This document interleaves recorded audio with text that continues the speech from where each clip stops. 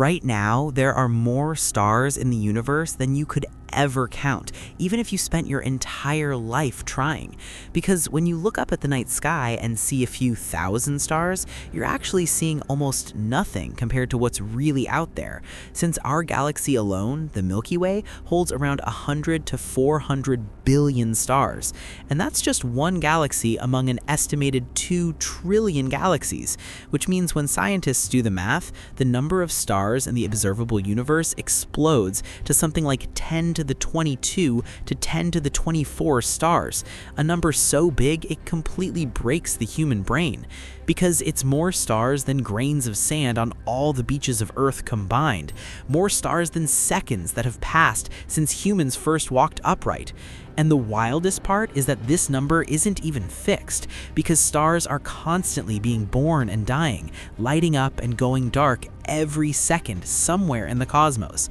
And when you realize that nearly every star likely has planets around it, the question shifts from how many stars are there to how many worlds exist, and suddenly the universe feels less empty and more crowded. Yet somehow we still haven't found clear proof of anyone else out there, which makes the scale even more unsettling, because with numbers this large, silence feels loud. And as you imagine galaxies stretching endlessly in every direction, each packed with suns of their own, the thought loops back to where we started. When you look at a single star in the sky tonight, you're not seeing one light, you're seeing a tiny piece of a universe filled with more stars than the human mind was ever built to comprehend.